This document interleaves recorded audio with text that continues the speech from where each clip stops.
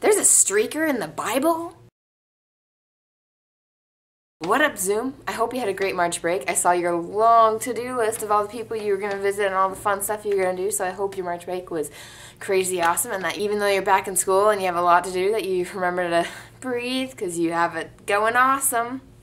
Today I want to talk to you about the Bible, and the reason is I was thinking the other day about something that happened at camp a couple years ago where I was talking to this person named OFM, which stands for One Funky Monkey, and she was talking about how reading the Bible for her used to be very difficult. Like, she'd want to read the Bible, but it just wasn't interesting, and she never really got engaged in the Bible, and she couldn't sit down and read it. And from my experience, I've met a lot of people who are like that, who they can't sit down and read their Bible because it's just so boring for them, and it's such a big challenge. And then there's other people who read the Bible, but they do it like I've done this before, where I read with my eyes, but not with my brain. And it's just like I don't absorb anything that I'm reading, and that's not really good either. So you got the people who don't read because it's boring, and the people who do read but don't absorb anything. And both cases are bleh.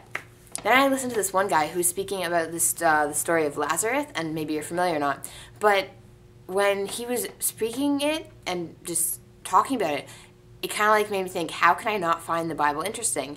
And here, I'll tell you what this story is. It's found in John chapter 11.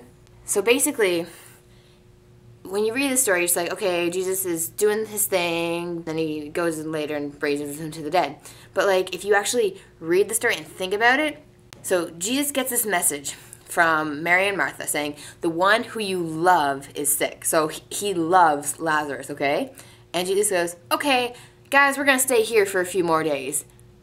Does that not sound weird to you? Like, he didn't even leave. He just stayed where he was, even though Lazarus was sick. So then they say, okay, disciples, let's go back to Judah.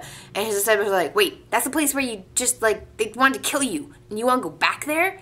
And Jesus is like, yeah, well, Lazarus is sick, so we have to go see him. And his disciples are like, okay, then just let him get better, and, like, give him some rest and he'll get better. Like, they did not want to go back to Judah. Like, they didn't want to die, right? And Jesus is like, no, we're going to go. So you got this one, like, just two things here, like, that you have to, like, think about. And a lot of people just read this over and don't think about it. Like, one, Jesus didn't even go right away to save Lazarus.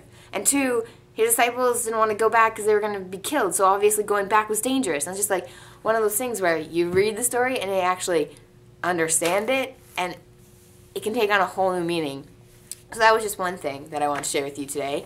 And another thing is, OFM was telling me how to read the Bible. She said, God, I really like funny things, so please make the Bible funny. Like, I'll read it more, I'll enjoy it more. And then, all of a sudden, she was reading along, and there was a streaker in the Bible. And you may have heard this before, because it's one of my favorite things to share. It's like, did you know there's a streaker in the Bible? In Mark chapter 14, when Jesus is about to be arrested, there was this man there who was wearing clothes, and when the guards came, he dropped his clothes and ran away. Like, oh. Like, here it says, I'll read it to you. So, it's highlighted in pink right there. This is what I'm going to read. A young man wearing nothing but a linen garment was following Jesus. When they seized him, he fled naked, leaving his garment behind. Can you believe? Well, yeah. This concludes Bible Snapshots with a Klewick. Zoom, I hope you're having a good week, and I hope to hear from you soon. To everyone else who's watching, you learned something new. Bye.